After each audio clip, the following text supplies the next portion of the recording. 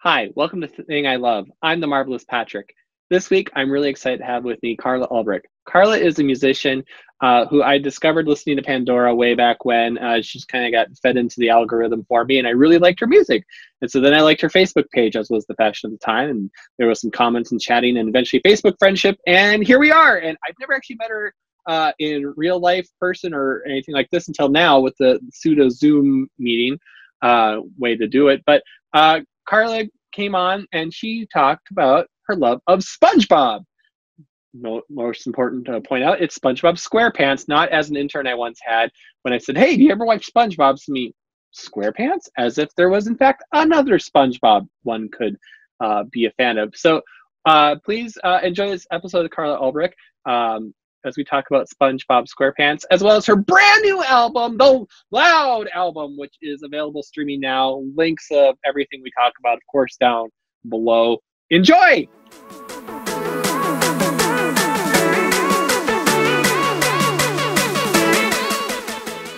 I've enjoyed your music for a while, so. Thank you. Yeah. So yeah, that's just kind of, now you and I have never actually met in person. We're just like internet friends because I discovered you on Pandora. Oh, really? Wow. Yeah, I can't remember what the prompt was, but I think you came in like with, it started playing your music when I think I started like with Weird Al and They Might Be Giants and maybe, and then it gave me Garfunkel and Oates and a few others, and then I hit like, and it eventually popped up your stuff, and I just like, yes. And then I think I kind of like, I slid into your DMs accidentally or something. I don't know, because like I went and found you on Facebook and I liked your Facebook page, and I think somehow there was a friend request involved or something. I don't know, but here we are all this time later, and we've been Facebook the plus friends. Side of the internet. Yeah, this is the one time it wasn't like weird or creepy. Yet. We got it. Yeah. Good. Yeah. Well, we'll see how this conversation goes, I guess. Well, I wasn't implying you. I meant me. Oh yeah, I assumed you did. So yeah, so that's. But Are it's you kind wearing of funny 'cause there's a pants? couple. What? Oh. Are you wearing pants? Yes, I am. Oh, okay. But yeah, so thank you so much for coming on. And today you said you'd share the love of the thing you love is SpongeBob, which I am a huge fan of as well. So I'm really excited to talk about SpongeBob. So why do you love SpongeBob? There we go. Let's just go there. How could anybody not love SpongeBob? I guess it's the question. I mean, he is the happiest character I've ever seen. And I do understand really how people could not love him, because if you're just half listening and you just hear it in the background, it's annoying. But if you pay attention, it's the funniest, sweetest thing. I just love SpongeBob. My niece, I think, is where I first encountered SpongeBob. And she would be over, I was staying in my parents' house for a couple years. Gosh, this would have been 2000, something like that, 2001. That sounds about right. That's about when it hit. Yeah. Yeah, my niece was about 5 years old, and she would get so excited when the theme song came on. And she'd go, "I can't hear you." And she'd be screaming at the top of her like, "SpongeBob SquarePants!" Jumping up and down on the couch. And I was at the first couple episodes, I was like, this is just stupid, because the voices are really, but if you tune in and you listen, it's smart, it's funny, it's sweet, and it's just really well done. The characters are so fantastic. And then 2003, this is when I really got into SpongeBob. I was staying at my friend Grandpa Choco's house, and he was at the time doing a comedy act, called himself Throwing Toasters, and he had a band, but the band never showed up to any of the gigs. So he was a solo act named Throwing Toasters. But now he works with the Jim Henson Company. He's a puppeteer. He's always been a puppeteer, but now that's his main thing. And he was doing puppetry then as well. But I was staying at his house because I was in Los Angeles for about 10 days working on my third album. And recording is like super stressful, especially when you're like away from home and you're doing like these 10 or 12 hour days, and you're listening to yourself on playback, and it's just so hard to hear all the mistakes or anything that you think could be just like nitpicking at yourself all day long. So it's needed something to de-stress. And I asked Grant if he had something funny I could watch. And he brought out the SpongeBob. I was like, oh yeah, SpongeBob, definitely, because by then I was converted. And he had the early episodes where there wasn't even any words. It was just captions, and it sounded very French. I don't know. These might not have ever made it onto the air. I had never heard of those. That must have, I don't know if that was like his college work or something, maybe. Yeah, it was probably their, not even pilot episodes, their experimental episodes. And I don't know if you know this, but Steven Hillenburg was a marine biologist and also minored in art. So SpongeBob is just the culmination of his two loves, and he was teaching marine biology. And I think it's so preposterous because you look at the way that things are portrayed. Obviously, like, how could you drive a boat underwater? Boats float. How could you build a fire underwater? But somehow it's just so adorable and endearing that you just are willing to suspend all disbelief. And even when you realize, okay, that's ludicrous, that can never happen, it just adds to the charm. I love the fact, like, they have water underwater. Yes. Like, they go swimming in, like, it's like blue they have a beach. Water. They have a beach underwater, an underwater beach with the waves washing up on the shore underwater. Classic cartoon kind of stuff, though, right? Like, where it makes sense in the world it's in, but don't think about it too hard. Right. And that is just where I needed to be when I was coming up from long hours of stressful recording sessions, and some personality conflicts in the studio always happens at some point, and spending money like crazy, paying all these session players, and I just like in the evening, I need to just turn off my brain. And SpongeBob, I would fall asleep watching it because he had DVDs that would just play one episode after another, and just laugh and fall asleep. And I did that the whole time I was there. It was so great. And SpongeBob will always hold a special place in my heart because of that. It was such a great stress relief, and it would anyway because it's just fantastic. I think it's something magical that they put together with the voice casting that they have. The voices are so perfect. The characters are so well written. The stories are so fantastic. And I read that a lot of the best stories, this you can almost tell the stories that come from one of the writers or cast members' life experience. And apparently, have you seen the episode Sailor Mouth? Yeah, the Sailor Mouth is a must see, and even for like anyone who is like never seen any SpongeBob, this is the perfect one to start with because I think it's so funny. It's not a typical one, but it's where SpongeBob and Patrick learn swear words, and they saw them on a dumpster. Somebody had done graffiti on the dumpster outside the Krusty Krab. Yes, I remember this one now. Yes. And they were just, every time they said a swear word, they would a little dolphin sound. Yeah. They would bleep it out. Oh, that episode is so funny. So if you want to just start watching SpongeBob and try, be like, I don't know, I don't like this, Sailor Mouth. That's the episode that you gotta start with. If you don't like that one, then you're just not gonna like SpongeBob because I think it's just so funny. And I just know the way they were when I listened to it, I'm like, I bet you they were swearing.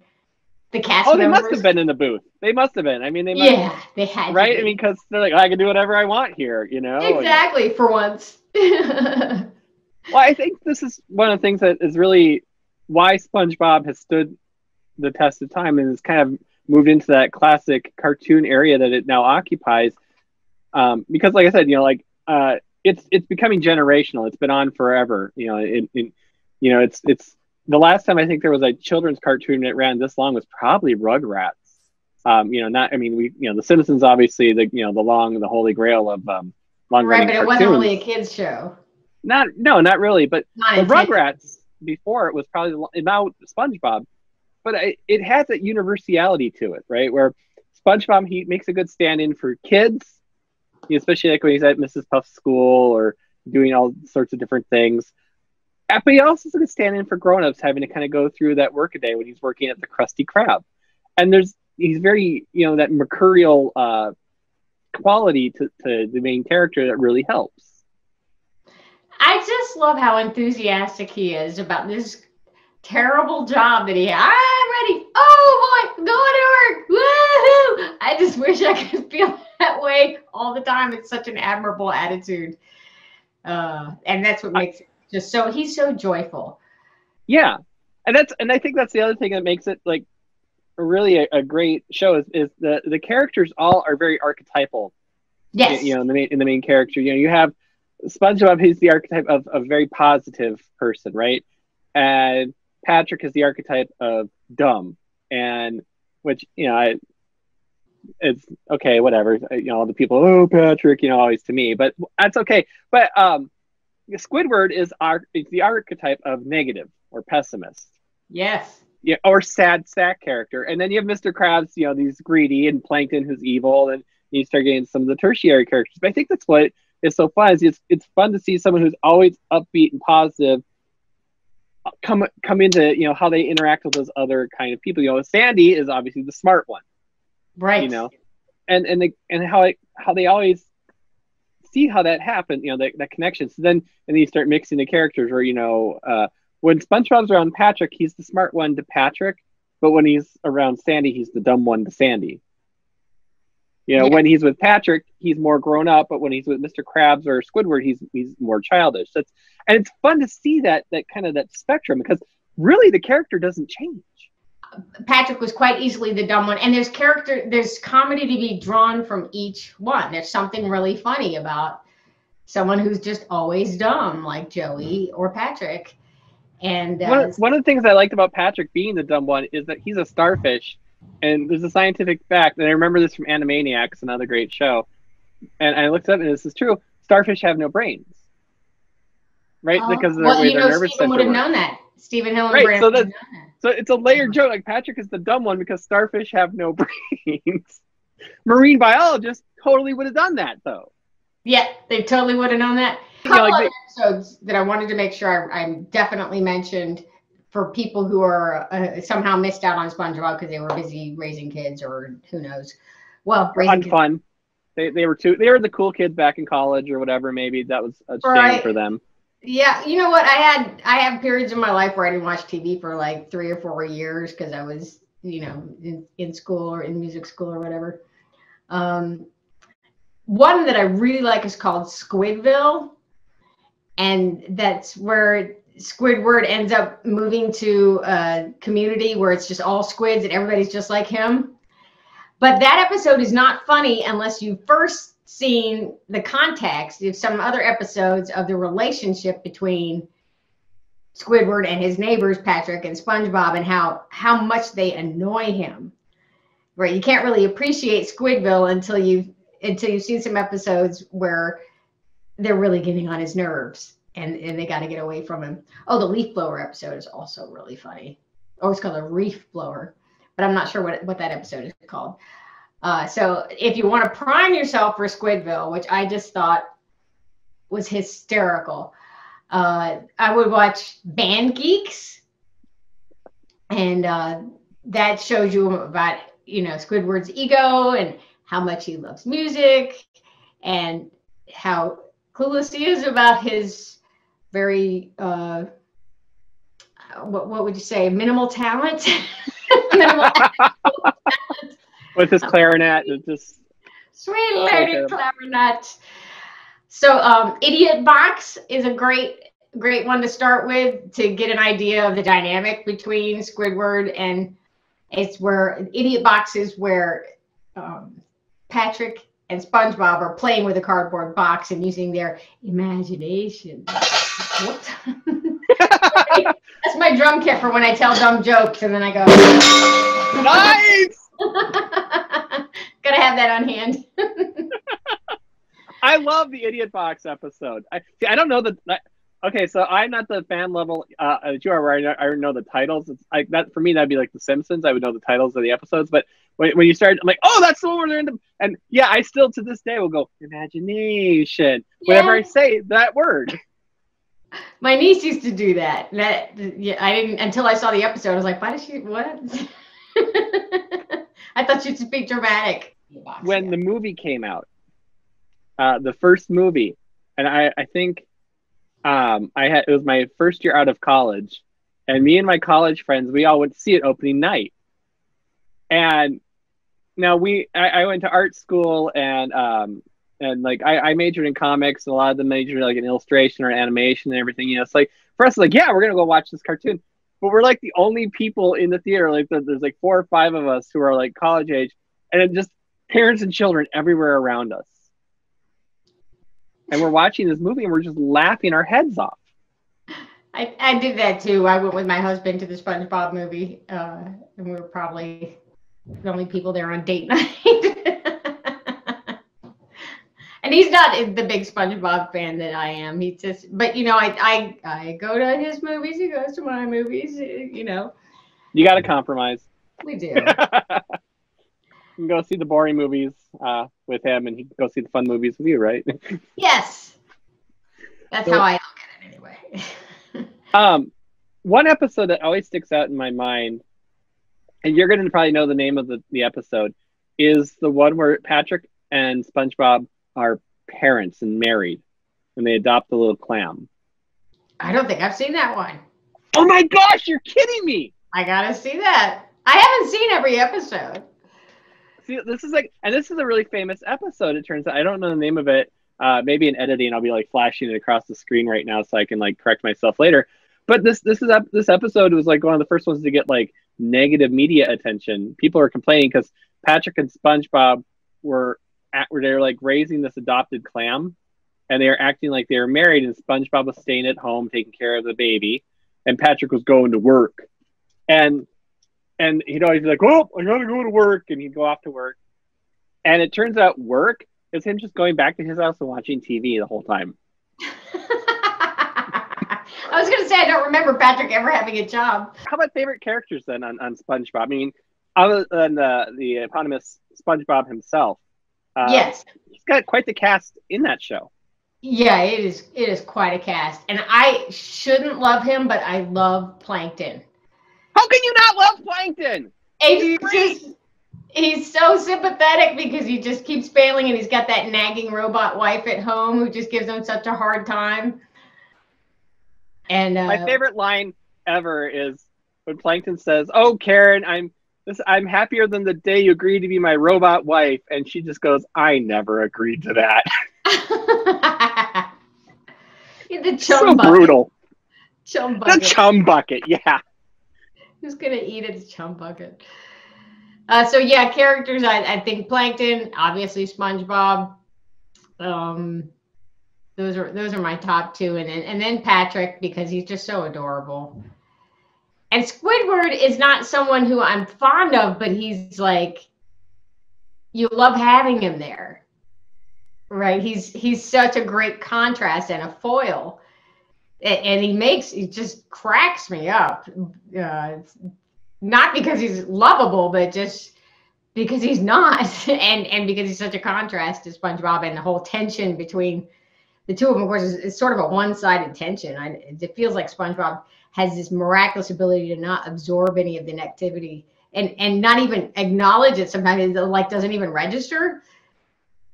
You know, that's what I love. But yeah, I mean that's what's really great about their relationship to me is that it's very one-sided in terms of like SpongeBob adores Squidward, and it seems like at first glance when you're just kind of doing that cursory first few episodes watch of it that Squidward cannot stand Patrick and SpongeBob. But then you get into the episodes, like the one where Squidward moves to the gated squid community, or anytime he's interacting like with his name I think is Squilliam, the popular rich squid. You know, that you start to see that Squidward, despite himself, does value their relationship and actually does like SpongeBob. He can't really completely admit it somehow. He has to keep up this front. that he's annoyed and he's better than them or whatever. But he that Tentacle Acres, that's where he moved. The Squidville episode is a real like, wow. They went ahead and made Squidward acknowledge that he really missed these guys when they weren't there, and he moved back voluntarily. Spoiler alert! And that's the other thing about Squidward too, is despite all his like protesting that he's better than them, basically he always says he's like kind of acts like he's better than everyone. He's working the same job as SpongeBob. We're living in the same community as SpongeBob, and and I think deep down, he also sees himself though as he always is trying to bring culture to SpongeBob, which is one of my other favorite things about him. Like he believes he's like the voice of culture in that community, and he's gonna enrich their lives with his clarinet and other fancy things. I think one of the craziest ones on there. I'd love to hear what you think about him. Mr. Krabs, owner of the Krusty Krab, who is very greedy. His daughter, though, the whale Pearl. I know, right? How does a crab have a whale as a daughter? Yeah, she's probably adopted, but I think that's. But again, I think each of these characters has like that moment where you think they're very one-dimensional, and then you get to see there's another character that eventually they'll interact with, where you see that other side of them that's almost like the opposite of how you think they are. And for Mr. Krab, I think that's his daughter, right? Because she's the one that can actually get him to spend money somehow. Anything she asks for, she gets. Yeah, he always says that he loves money, but Pearl's probably the one thing he loves more than money.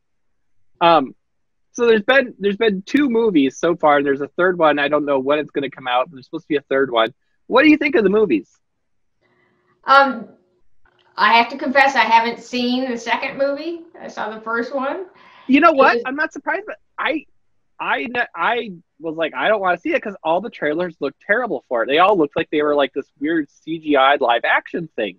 And it got me to not want to watch it. The Sponge Out of Water movie. And then when my kids were like, okay, so we're watching it, and that's only like the last 10-15 minutes of it. The trailers are not at all what the movie is about. Trailers these days are very often either they tell too much or they completely mislead you. You never know which one you're going to get. So yeah, I guess you can't judge a movie by its trailer. Books and covers. I love the whole integrating David Hasselhoff in the first movie. That was another spoiler alert. But you know what? I think there's a statute of limitation on spoiler alerts. Yeah, I think we're in the clear now. But that's just it. There was a lot of really great guest stars in that first movie, right? Because you had Scarlett Johansson as Mindy and Jeffrey Tambor as the King Poseidon, or Neptune. Neptune, I think they called him in that one. It was well done. It was an adjustment to go from watching a 12 or 13 minute episode. It must have been a huge adjustment for them to go to a feature film length. Yeah, but it never dragged or anything either. Like it did, or sometimes like a lot of like kids things that go into a movie, it feels like it's just several episodes strung together. You can really feel like they did it in breaks so like they could air it on TV later. And that one didn't feel like that. It feels very cohesive. And it segues into another thing I really want to talk to you about is the music of SpongeBob. Now, you're a musician yourself. I'd love to hear what you think about all the different music they have on SpongeBob. Oh, I think they do a great job with the music. And it's not all like kid-oriented. I love the Hawaiian sort of. Of course, the theme song is totally infectious. I think they do a great job with it. I've never been distracted by the music. I feel like it always enhances what they're doing. And do you have a favorite song from the show or the movie or anything that you'll find yourself kind of going back to? The fun song gets stuck in my head. F is for friends who do things together. U is for you and me. There's also then the Broadway musical, weirdly enough, of SpongeBob. And I haven't seen it. I don't know anyone who has. But like on the kids station my kids listen to on XM, like they had a lot of the music come from that they would play on the radio. Have you heard any of those songs? I haven't. And, you know, it occurs to me, I need to look this up since you brought this up. Broadway is airing a lot of things on TV right now since they've gone dark because of the pandemic. So maybe SpongeBob's available. I don't know. That would be a dream. I mean, just from, and you know, you kind of get a sense of the story whenever you listen to, you know, the songs from a musical, you can kind of get it. But I remember when it first hit, I remember seeing like people online being like, that's not SpongeBob SquarePants, that's Person Bob Normal Pants, because you know it's people and they're not like in the Nickelodeon mascot costumes or anything, because it's, you know, but when you're listening to it, it doesn't. I mean, obviously it's not Tom Kenny's voice, but the person they have being SpongeBob really brings through that character, that positivity, and the Patrick person brings through the dumb and the Squidward. I mean, you can tell who they are even though you can't see them and it's not the normal voices, because the things they are saying and the way they sound is still very true to the show. That's it. They must have captured the characters really well. Yeah, and that can't be easy to. I mean, I think back to my own childhood of you know, the Teenage Mutant Ninja Turtles live tour where they were singing Ninja Turtles, and oh, that's not. I'm so glad they did better by SpongeBob. Yeah, not everything translates. Yeah. I'm sure it helps if you can use some of the same people, or find people who are just such devout fans that they know those characters inside and out. If you're fortunate enough to find people like that. Yeah, I think that's one of the things about SpongeBob is you have, I think, a lot of people now who are still working on it, you know, who probably didn't grow up with it necessarily, but, you know, got into it when, you know, like they were in high school, college, or whatever. Now they're getting the opportunity to work on the show, and they're bringing that reverence to the material that, you know, they don't want to be the one to screw it up, and they want to share that thing they loved about it and make more of that. And I think a lot of like the voice actors, you know, I think they have like a real attachment obviously to these characters too. I know Tom Kenny has a deep affection for SpongeBob, and being a part of that, you know, creating that now. He's not just guy coming in reading the lines off of a script and walking out. You know, because he'll be. I've had the privilege of meeting him at conventions. You know, and it really comes through that, you know, when he meets a child fan of SpongeBob, you know, he's boom, you know, he's representing that character because he loves the character too, and making sure that he doesn't interact with anyone in a way that the character wouldn't. Yeah, that's one of those things that he's probably will always carry SpongeBob inside of him. You know, that's the thing when you have a long running show like that. I imagine that, you know, that's probably the thing he'll always be best known for at this point, despite being the mayor of Townville and Powerpuff Girls, which was critically underrated. Well, shifting gears a little bit then, I'd love to talk to you a little bit about your new album that just came out, let's see, last week, right? Yep. I think. So it's called The Loud Album. The Loud Album, yes. I'm usually more folky, but we got a little carried away with the production because I was like, ooh, and then how about a tambourine? Ooh, and then some hand claps. Oh, and then an electric guitar here. Oh, it was just like a kid with a toy box, you know, just pulling out every toy and playing with it. So, yeah, it got a little loud, but it was really just, I was just going with my instinct of what I thought each song needed next. I didn't have like this full vision of, you know, like a concept album of, you know, Sgt. Pepper's or something. I just was like, let me just go with what feels right for each song. And it just came out louder than usual. It seemed to me to have, and maybe it's because Loud Album, I was expecting this, but it felt like it had a very high energy level in its production to me. When I'm listening to it, it just feels, you know, I know as an artist, you know, you're probably like, oh, they're all my babies and probably no favorite album, but I can understand this could be one of your favorites because it feels, you could have easily, I think, called it the fun album. Oh, sweet. It feels fun when I'm listening to it, and yeah, high energy and exciting, and just like you're like happy to be doing it. I totally was. I was having so much fun. especially with the, when we got to do the icing on the cake, which is the singing the final vocal, the lead vocals, as opposed to, it's mostly me doing all the background vocals too, to the ooh, ah, all that stuff. That's me, and more me. Can't get cheaper help than that. But do you pay? You should pay yourself. That's yes. you negotiate with yourself better, I guess. I don't know. Agreed. I'm too cheap with myself. So, yeah, we had a really good time making it, and I worked with Steve Goody, who just seems to. He's also a comedy musician, and he was at the board engineering, and then every now and then I'd pull him in to do something vocal, or he also played drums and bass, and we split the guitar work, and he's multi-talented. So it's really just mostly me and him, except for there's one track on there, Stuck at 13, that I recorded that was left over from the previous album, Totally Average Woman. So Stuck at 13 was recorded out in Los Angeles with Bob Malone, and it didn't make the cut for that album because I didn't have the vocal ready. I hadn't really learned it. It's harder to sing than I thought, and I hadn't. Usually, I learn a song really well, play it, test it in front of a bunch of audiences, and work out any, like, oh, maybe this line should use that word instead of that line. It just sort of smooths itself out through performance. But Stuck at 13, I recorded it when I was still working on the lyrics when I recorded it. So I like to smooth things out in front of a live audience, but now that's impossible. It's just not the same to do a live stream where you don't hear anything. I have this,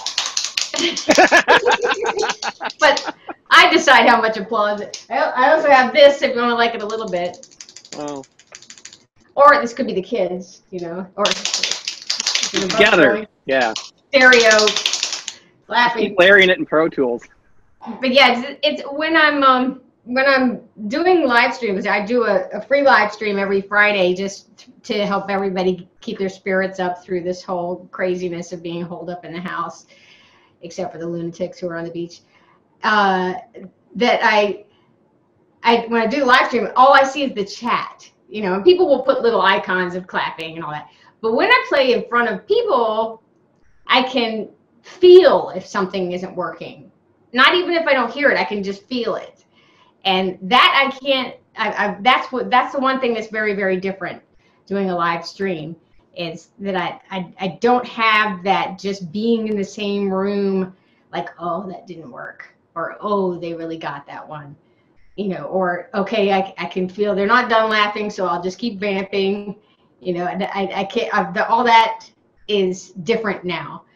But there's pluses and minuses, not having to get in the car and drive to Syracuse, Yeah. I can reach anybody, people who haven't seen me play in 15 or 20 years. They last heard me in Georgia in 1998, or someone who's in Alaska who's like, when are you going to come to Alaska? Well, technically, I'm in Alaska. I'm everywhere. And I did a thing with some people yesterday in the UK. A Facebook Live with a group in the UK. And boy, that's a real schlep to get to the UK, but now it's just a click, or a number of clicks with the open broadcasting software. But yeah, it's there are definitely some pluses to it. You obviously don't really get to do it live right now, but of the songs you have worked out live, which ones kind of seem to be the showstoppers, or your favorites to do in front of the crowd? I think if I was to pull, let's say, 3 off this album that people are really digging, surprise hit is "You Are the Salt," the love song sort of about a one-sided relationship. We're back to that theme, like Spongebob. And that song would kind of describe those two. And Things I Trust More Than You has been pretty popular. And I do enjoy that one a lot. That one. Thank you. And then Gluten Free Diet has gone over pretty big too, with some of the DJs who are playing it. My writing it came out of a conversation at a convention And it was very late. It was 1 or 2 in the morning, and we were just sitting around talking about being on a gluten-free diet and just making cracks about all the stuff we couldn't have anymore. And then I was like, song. Oh, Carla, thank you so much for coming on the show. I appreciate it so much. Again, love the album. Where can people find the album? Well, my website has all the pointers to everything. So just go to carlau.com. There'll be links at the bottom of the thing too for people to click on YouTube. So yeah, sweet. But I listen to it on iTunes. Is it on Spotify? I don't do Spotify. I think it is. So, but wherever you get your music, you should be able to hear the Loud album, which I think is also the fun album. So sweet, I like it. Thank you. Thank you so much, Carla Ulbrich, everyone.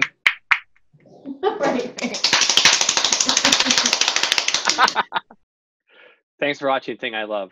I'm the Marvelous Patrick. For links on all the stuff we've talked about, as well as our guests, please check out the show notes below. And also, for extended interviews and more bonus features, please check out patreon.com/marvelouspatrick. Thanks for watching.